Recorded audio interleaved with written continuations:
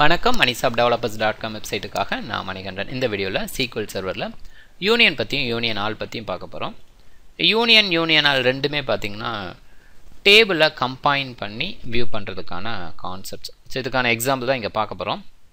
இங்கே ஒரு ரெண்டு டேபிள் கிரியேட் பண்ணுறதுக்கான கொரி.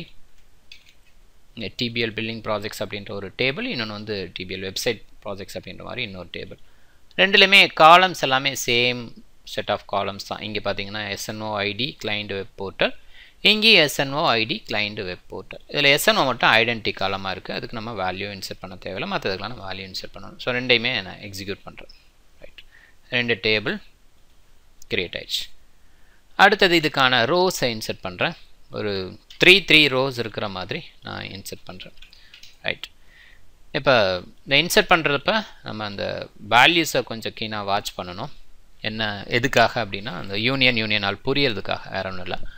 இங்கே வந்து 1MSD www.moneyshopdevelopers.com அப்படின்ட்டு இருக்குது. இதில் டிபிஎல் பில்லிங் ப்ராஜெக்ட்ஸ்லாம் இன்செர்ட் பண்ணுறது. இது சேம் செட் ஆஃப் வேல்யூஸ் தான் இங்கேயும், பட் இது வெப்சைட் ப்ராஜெக்ட்ஸ்க்கு கொடுத்துருக்கும். இது வரைக்கும் இந்த மூணும் பில்லிங் ப்ராஜெக்ட்ஸ்க்கு, இது மூணும் வெப்சைட் ப்ராஜெக்ட்ஸுக்கு.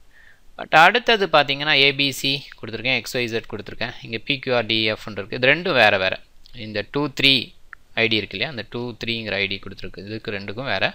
அண்ட் 4-5ங்கிறது இது டிஃப்ரெண்ட். ஸோ இது எல்லாமே வேறு. பட் இது காமனாக ரெண்டு டேபிளுக்கும் காமனாக இருக்கிற ஒரு ரோ அப்படின்னா இந்த ரோ. So 1MSD www.moneyshopdevelopers.comங்கிறது. ரைட், இதை நம்ம வியூலேயும் பார்க்கலாம். நம்ம செலக்ட் பண்ணுறதுக்கு select star from DPL billing projects.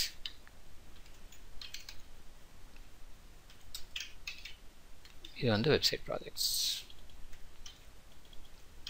Right, இதை நான் வந்து பார்க்குறப்ப இந்த மூணு, இது வந்து பில்லிங் ப்ராஜெக்ட்ஸுக்கு, இது வந்து வெப்சைட் ப்ராஜெக்ட்ஸுக்கான இது. ஓகே, சொன்ன மாதிரி இது காமனாக இருக்குது.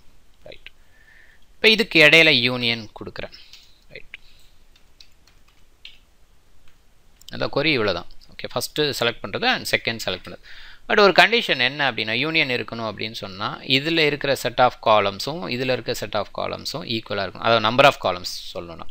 ஓகே, நம்பர் ஆஃப் காலம்ஸும் இதில் இருக்க நம்பர் ஆஃப் காலம்ஸும் ஈக்குவலாக இருக்கணும். அப்படி இல்லை அப்படின்னு சொன்னால் கண்டிப்பாக எரர் வரும். ரைட், இங்கே வந்து இந்த காமனாக இருக்கிறது வந்து மேபி ரெண்டாவது ரோவில் இருக்கலாம், இல்லை நாலாவது ரோவில் இருக்கலாம், எப்படி வேணாலும் இருக்கலாம். ஸோ அதனால் இந்த SNOவை விட்டுருவோம். இது நம்மளோட கான்செப்ட், நம்மளோட ஐடென்டிஃபிகேஷனாக. ஓகே, மற்றதெல்லாம் வேணும். இப்போ நான் என்ன பண்ணுறேன், இந்த இடத்துல ஐடி கமா கிளைண்ட்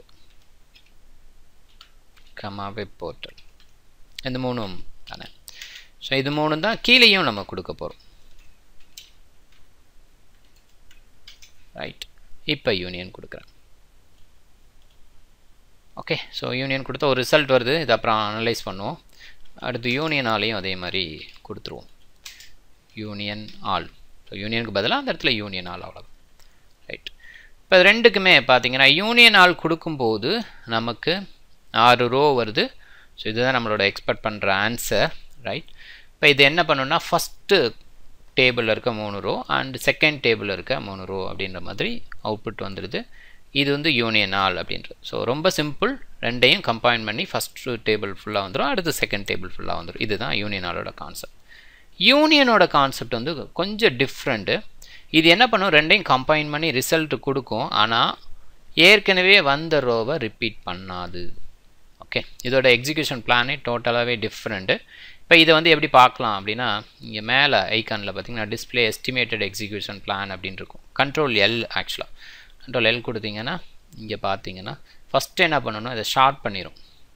ஓகே, டோட்டலாக கம்பைன் பண்ணி ஷார்ட் பண்ணி அதுக்கப்புறம் கன்கேட்டினேட் பண்ணதுக்கப்புறம் ரிசல்ட்டாக வரும்.